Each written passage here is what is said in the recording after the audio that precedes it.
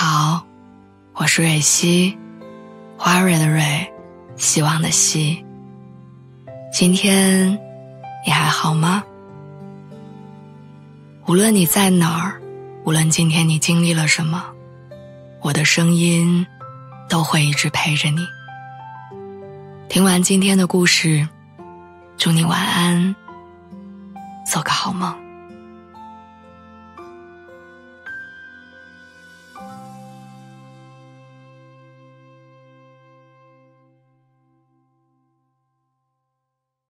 妈妈，昨天回家的路上，我看到了一对母女。我隔着很远就能听见小女孩在很开心地跟她妈妈比划着学校里遇到的事情。我站在那个路口看着他们慢慢走远，忽然特别想你。想我上小学的时候，每天到家都会跟着你从客厅到厨房叽里呱啦地讲着芝麻大点的事儿，以至于那时候我身边的所有同学，你都知道他们的名字。如今长大了，心事反而讲得少，说到底是怕你担心。以前我常说我一切都好，但你大概从来没信过。其实刚来北京的那2年，这的确是句假话。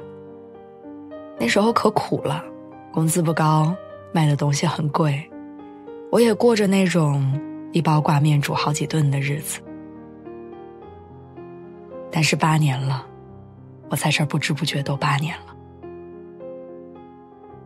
我有了稳定的工作，离住的地方通勤不到半小时，我也找到了另一半，会在生病的时候跟我说要吃药。在晚饭之后，他会陪着我把附近的马路都走遍，像你和我爸那样。现在入冬一冷，我自己呢就知道把秋裤穿上，而且家里的药都很齐全，医院从挂号到报销的流程我全都门儿清，连急救措施我也会有意识地听一听。我已经不再像一个小孩子了，遇到一点事情只知道崩溃。如今的我，不管是职场还是生活里，其实都比你想象的要更坚强，也更成熟。所以我一切都好，再也不是一句硬撑，而是可以给你宽心的话。妈妈，这2天北京的风可大了，刮在脸上竟然有几分像东北的风刀子。我还记得小时候你骑着车载我去补习班，说如果风大吹脸，就把头埋到你的后背上。我就是那样在你的背后长大的，是被你捧在手心里，连重话都不舍得多说一句的疼大的。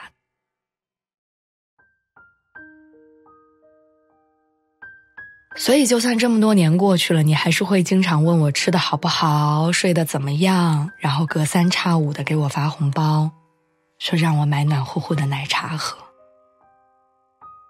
我总觉得你比我还要熟悉北京的天气，降温了你给我打电话叫我添衣服，下雨了你提醒我说千万别忘带伞。最近我才琢磨明白，为什么小时候你老说1秒钟不盯着我都担心我出毛病。原来这就跟这几年我念着你是一样的。我也想知道东北那么冷，你衣服穿得够厚吗？3餐之余有给自己买爱吃的点心吗？上次回家，我因为看你经常干活手背都裂了，我买的护手霜你有涂吗？其实讲那么多就是想告诉你，你的女儿真的长大了，现在你可以抽出时间和精力去爱自己了。那天看说，一个家庭谁都能无怨且无恙，才是这个家最大的福气。咱们大半生走过来，恩恩怨怨，或许早都看淡了，索性就求一个无恙。你我分居两地，若都能无恙，该多幸福呢？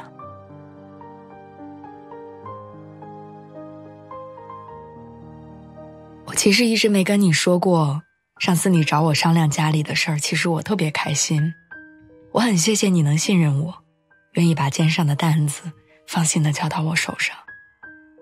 虽然你没有说过女儿靠得住这样的话，但那句妈听你的给了我莫大的安慰。好像30岁了，终于学会以一个大人的样子重新看待父母，也总算以一个大人的能力重新走到你们的身前。从今往后，换我关心你胖了瘦了，最近开不开心，也听你说邻里的八卦，给你和姐妹旅行的照片点赞。我从来都知道妈妈不好当，但我真的想给妈妈当一回妈妈。你做任性的小孩，你想吃什么就吃什么，想去哪儿玩就去，想穿的怎样多彩就去穿，想活得怎样漂亮就依你的想法来。不要舍不得花钱，也不用每一笔都替我攒着。喜欢的镯子早点买，好看的外套不要放到柜子里面落灰。冷天的时候出门打车吧，不要顶着寒风等公交。我应该比任何人都希望你能摘下妈妈的这个标签，从此去过你不被任何人定义的人生，因为这个世界上一定没有任何人比我更希望你能快乐。妈妈，不用害怕身边的朋友会变少，担心体力终于有一天跟不上心力，也不要总想着花在吃穿上的钱都是浪费。我是你通讯录的第1名，紧急求助电话的快捷键，和重要关头的一定监护人。我还可以是你的家人、朋友，以及任何时刻都会握住你的手的伙伴。最后我想说，别忘了，我们2个人的生命从最初就是绑在一块儿的，所以无论过去、现在还是未来，